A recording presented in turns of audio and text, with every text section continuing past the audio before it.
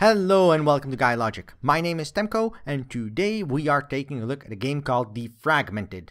What is Defragmented? Well, that's a good question. It is a game designed and developed by Knuckle Games, a indie studio that describes the title as a lightning-fast cyberpunk action RPG where you unravel a power struggle for the future of the evolution of mankind, using strategic combat, unique character classes, and a pulse-pounding soundtrack. Well, I will give him the soundtrack. It is pretty damn good, and if I can find it as a separate purchase, I will definitely get it to enjoy it when I'm not playing the game. It is that damn good because it incorporates some of my favorite sound types in one simple setting, such as Far Cry Blood Dragon, Hotline Miami 2, as well as the pseudo movie Kung Fury. So they have a very nice load of sound, and it comes true because sound is this game's definite strong suit. As for the other 2 points, it being a shooter with RPG, well, I'll give him the RPG sort of, and it's kinda a shooter, but they mix and match those 2 features quite a bit that brings back the downsides of both with very few of the upsides of either. First, before we head into that, we're gonna head into the options menu, and if you do not want to hear me talk about options for the next 5 or so minutes, I suggest you press the annotation that has appeared somewhere on your screen and skip straight ahead to the gameplay section. If you do, well, strap in, we're gonna head into options. Settings have video and audio, and in video settings there's really only 3 things that bother me. The first thing is this weird increase-decrease video quality and increase-decrease resolution thing they have going on. I have no idea why they would not just put this in a drop-down menu. There is absolutely no benefit to doing it this way. It is confusing, it is annoying, and it takes more time to get to the resolution or video quality you desire. No full screen windowed mode. They do have windowed mode, so that's a bit of a drawback, but we can live with that. And they don't have a colorblind mode, which is definitely a drawback for people that are colorblind because the game uses a lot of colors. That, from what I understand, is going to be a problem for people like that. So if you have colorblindness of some type, I suggest taking a look at the gameplay section to see if there are any issues for you to play the game with or without that. The big thing though that bothers me about this game's options menu is that the game portrays itself as a top-down shooter, much like Hotline Miami. But it isn't, it's rendered full 3D, which means you're missing quite a few 3D settings and options that we would expect from any other full 3D game, such as anti-aliasing or anisotropic filtering. We don't have those, which is a definite mark against the game. If we head back and head into audio settings, you'll also notice it's missing master volume. Now I can generally live with this because music volume and SFX volume are pretty doable to do this with, but a lack of a master volume is again a sort of mark against the game because it's just a nice thing to have. It has net pluses, it doesn't have downsides to adding it, so why wouldn't you? Music volume also has this weird menu structure of +1, +5, -1, -5. Again, I do not understand why you would do this. This is bad UI design in general. Don't do this, please. Implement a drop down, a slider, something like that. I do not like this menu option at all. But music volume, FX volume, it is there, it's pretty decent. What I do like is the audio visualizer, which is a pretty nice addition and really brings the audio, which is definitely the game's strongest suit, to the forefront. That was the options menu. Pretty simple, right? The game performs quite well. I have a stable 60 FPS in all situations, and if I uncap the frame rate not using VSync, I jump right about to 1000 FPS in certain situations, which you really can't blame the game for, which is another reason why I'm so sad they didn't add all the extra anti-aliasing and the like features and parameters you could have wanted, because the game has the performance for it. Why not do it? Now, if we head into the gameplay part, you will see that there's 3 save slots, and I have a level 20, and you could have 3 save slots because you can play the game with multiple character classes. In reality, these character classes differ very slightly between each other, which is only in the abilities department. You have a couple of activatable abilities I will show you in a second, but that is the only place they differ. Everything else plays very, very identical. If I head into the missions, you will see I am about halfway through the game. I have not finished the last mission in chapter 2, and then there's 2 more chapters with a couple of missions left. Each mission has 3 difficulty settings, a normal, a painless, and a hardwired difficulty, which translates to normal, easy, and hard. Pretty simple. You can toggle the intro cutscene on or off, and I'm glad they added this because you will be doing the same missions very, very often. The main reason for that is because the game is quite a grind to get the necessary levels to survive the various missions, because they have added these randomized things in here that will make your life quite a bit tougher. So I'm glad they added the toggle intro. I'm not glad they have added that randomization in the game. Another thing I want to show you before I head into the gameplay mode is the various operations, which is the way you upgrade things like ammo, capacity for light, heavy, and energy ammo, as well as a vendor area where you can sell gear and buy new gear. And you level up this vendor area by spending money in it. So the more money you spend, the better the vendor becomes, and the better gear you can buy off the vendor. The problem with that is that you have to replay levels again and again and again to get junk gear to sell to the vendor, to buy new gear to sell to the vendor, even if you don't need the gear, to level up the vendor in the hope it will have good gear for you. I think they should have thought that one through a bit more. Because right now I'm level 20 and the vendor is only level 15 because I just don't have the gear to level up the vendor to sell or buy stuff off him. But enough about that. Let's get into some gameplay, shall we? If I head into chapter 2 and I grab the UV bar, I can show you the gameplay on normal difficulty.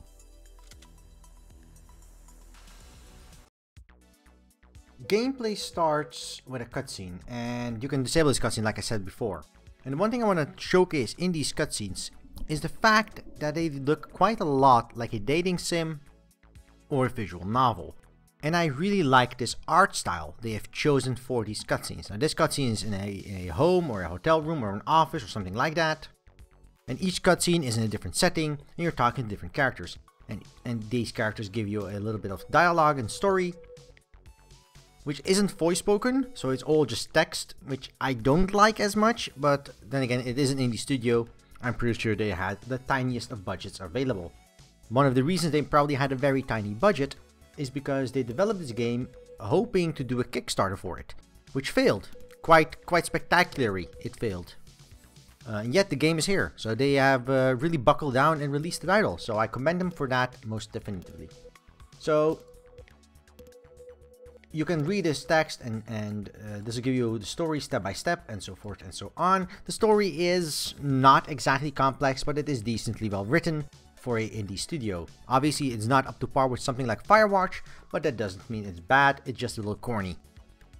Then again, they have taken the music from things like Far Cry Blood Dragon, so you expect a little bit of corny, cheesy, pseudo sci-fi. So there's that.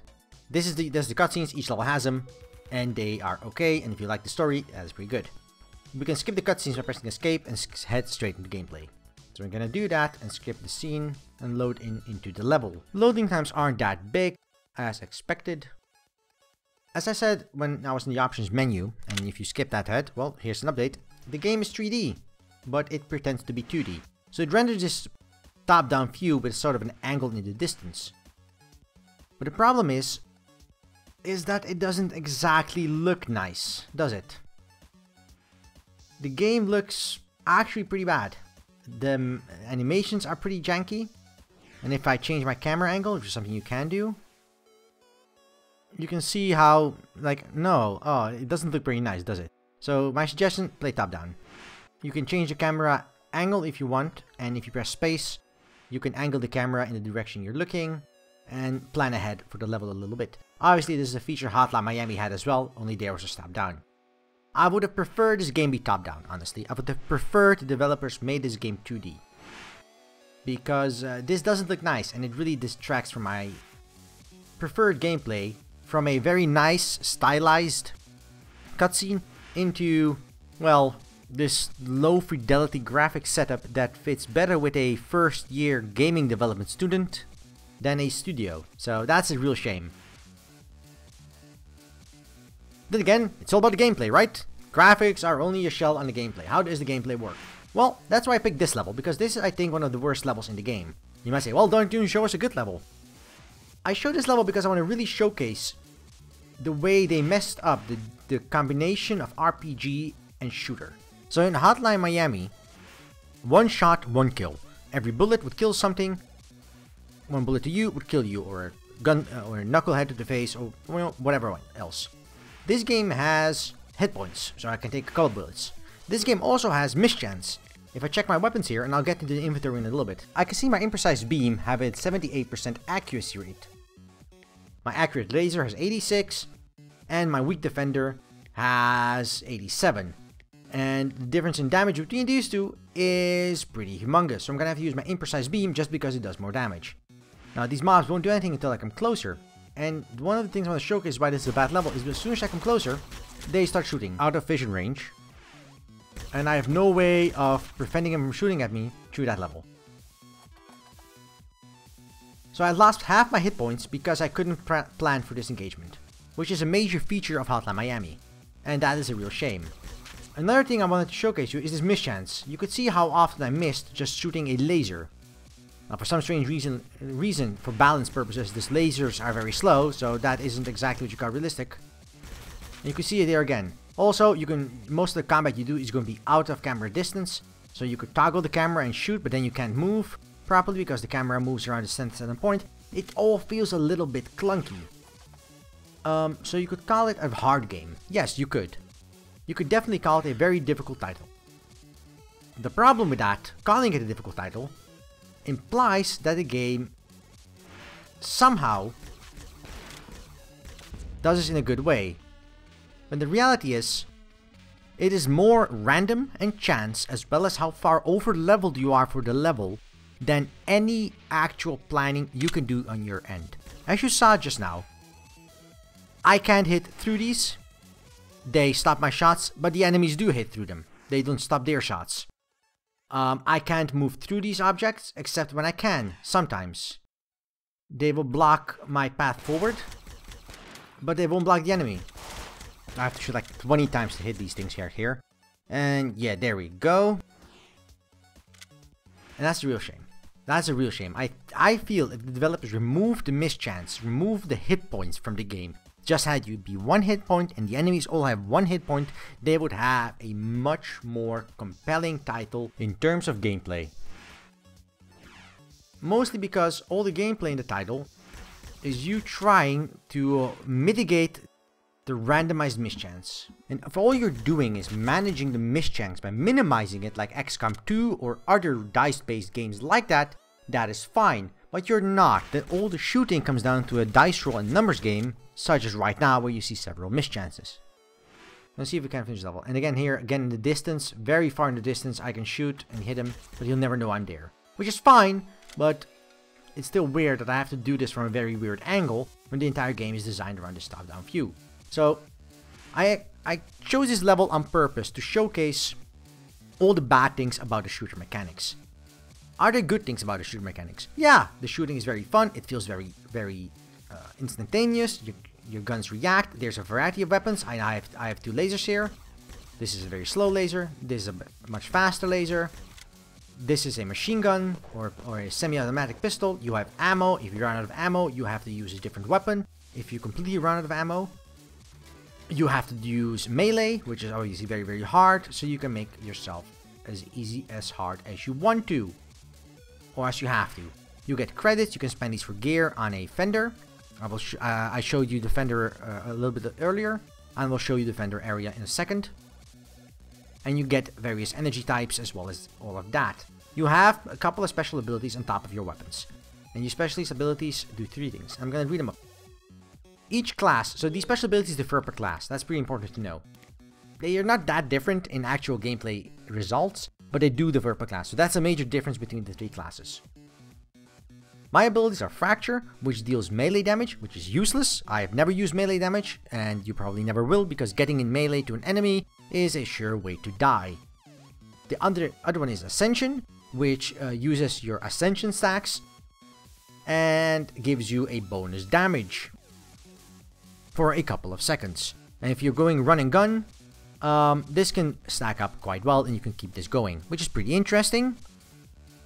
But if you miss and you die because of a random mischance, that drags you down again. So again, that random mischance is really the main crux here that is really getting on my nerves and really preventing my major enjoyment of the game. And thirdly is Intervention, which creates a shield that blocks bullets. So this is interesting. If I press the shield, it makes a shield in front of me, but only to the side, which is like really strange. Why would that shield be to the side? It's just one side, so I have to like run back and forth if I want to toggle and shoot this way. It is really weird. I'm not sure why they would do that to the side. I don't see the main reason for that purpose.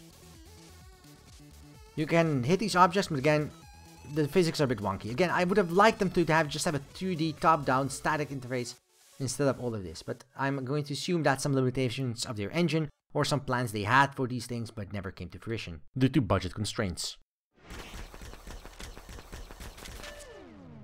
Dodge, several misses, and I hit a crit. So there again is a randomized chance you have there. When you finish a level, the level is not actually complete. You have finished it though. So you can now wander the level around and loot various items off the ground if you have to or want to. You get a scoreboard.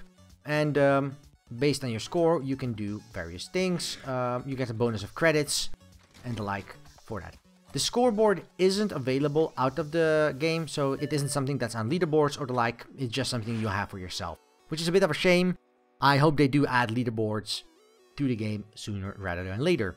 Now, if I check the dealio vendor, I can use my credit and currency on that. Problem here is, though, this is a level 10 map, a level 10 level. I'm level 20, and you could see how fast I died just because of the randomized chances. I died really, really fast. So I had to grind up to level 20 to do this level properly. Which is always a bit ridiculous that I had to do the previous level time after time after time after time to get the necessary experience to be able to survive the randomization in this level, to survive the level, to be able to progress further. That is still my main criticism. I could not plan, and it's a bit wonky on that. But here I can buy items and sell items if I want to. Selling items gives me credits, and I can buy items if I want to. Obviously, I don't want to because these items are so very far under my level. And I can exit the level from here. When you exit the level, you instantly go to the next level. And should you die after completing the level, by, for example, falling through the wall or falling in the ground, which does happen on occasion, sadly, you will have to restart the level from scratch, even though you did finish it. So that's a bit annoying. And now it starts the next level, and like I'm gonna skip back to terminal because I showed you how the gameplay works, and talk about two more things that we haven't mentioned yet, which is leveling ammo capacity. As you can see here, I have D coins, required 4, I have 8 available, so I can confirm and say max ammo up. D coins you get either from randomly being dropped in the world in one of the crates or one of the chests or the like, or you get them from killing special mobs. Special mobs are the same as normal mobs, except they have more hit points, a lower miss chance, a higher dodge chance, and just attack faster in general. So they're a bit stronger versions of normal mobs, and you can recognize them by the triangle above their head. The problem is that they spawn randomly, you have no control over them, and they can really fuck you up based on where they spawn or what they do. If they're the first mobs in that UV level, you will die because you cannot survive 2 shots from their shotgun, even if you are 10 levels above the recommended level for that level. Damn, it's gonna get really hard to save fast. So we have upgrades here for energy ammo, which my laser uses, heavy ammo, which my gun uses, light ammo, which machine guns use, and mesh bombs, which I haven't shown you yet. I'll show you in a second. All of this is separate upgrades. You can also enter the dealio world, which is the vendor world, and you also level this vendor up by spending money on the vendor, and then the vendor levels up and it gives you higher rank items. What is a pretty interesting idea in general translates into a very heavy grind, because now I have to go to dealio, find if I have any weapons I want to sell them, buy new weapons with the credits I have saved up. So if I go to Substantial Sniper, I have to buy that for 2,000 credits, yes. Buy Program Core, yes, it's actually a good Program Core, I'm gonna have to use that. Sell the Sniper again, and that way somehow get enough credits to level up this thing into something more useful. So that is really, really annoying. I do not like that. They could have just added this to be scaling with your level. I was on level 20, I expect the vendor to have level 20 items. It does not, it's at level 15 items. Why? Because it is level 2, and it needs to be level 3. So that's a bit annoying. Talking about inventory and weapons, I have 3 main weapons. You can switch between them on 1, 2, 3. I have mesh bombs, and mesh bombs you throw by the right mouse button. They go over there and they do the explodey thing. And they hit a radius around the enemy, and different mesh bombs have different radii and do different types of damage, so you can do some AoE damage. These I generally don't use at all because they travel in a straight line and they don't travel through closed doors, so you can't really set them up at all, and generally your guns are more efficient because you can fire them from much larger distances. And then you have program cores, which are passive upgrades. This one gives me critical damage as well as dodge chance, and this one gives me some more critical chance and critical damage as well as damage resistance. So these upgrade a few things here and there. I also talked about how different classes have different abilities. I've shown you 3 abilities. This is my shield. And if I press 4, I can do the melee thingy, which, you know, uses AP. There you go. If I do not like my class level, I can use this blue fender and reset my class abilities. My class abilities for my class, which is a Ascended, range from having +2 melee damage per stack, +5% gun damage, giving me back AP after killing an enemy, and so on and so forth. Most of these are passive, a couple of these add bonuses, none of them are active or add anything special to the title, and you can interchange the interaction with these with the character quite simple. So that is your entire character. Now, is the gameplay good? Yes, the core gameplay is pretty decent. The leveling, the abilities, the way you have to combine weapon types for different situations, and the way you have to navigate levels, as well as the various loot, which is pretty diverse, all pretty decent. The randomized mischance and accuracy in weapons is probably the biggest downside I see of the game, because it goes from FPS or precision strategy to random dice rolls, which is fine for an RPG, but not so much for a shooter, what the game pertains to be. The second thing I really do not like is the weird pseudo 3D, top-down 3D rendered low poly graphics. I don't like them at all. I think the collision detection is very bad, and overall really drags the game down. So would I recommend Defractured as version 1.0? No, I would not. The adrenaline-filled shooting moments are far too few and too far in between all the various moments that frustrate you, from the random mischances, the wonky physics interactions, and the weird stuff the game does all around it. The nice little RPG elements, such as abilities and levels combined with a variety of weapons, don't offset the fact that most of these don't handle in a fun way because of the randomized mischance and accuracy. But the soundtrack is great. So thank you for watching this video on Defractured. If you liked this video, press the like button below. If you didn't like the video, press that dislike button and tell us why in the comment section below. And if you want to see more content here on the channel, just press that subscribe button and we will deliver. And until next time, I will see you right here on Guy Logic.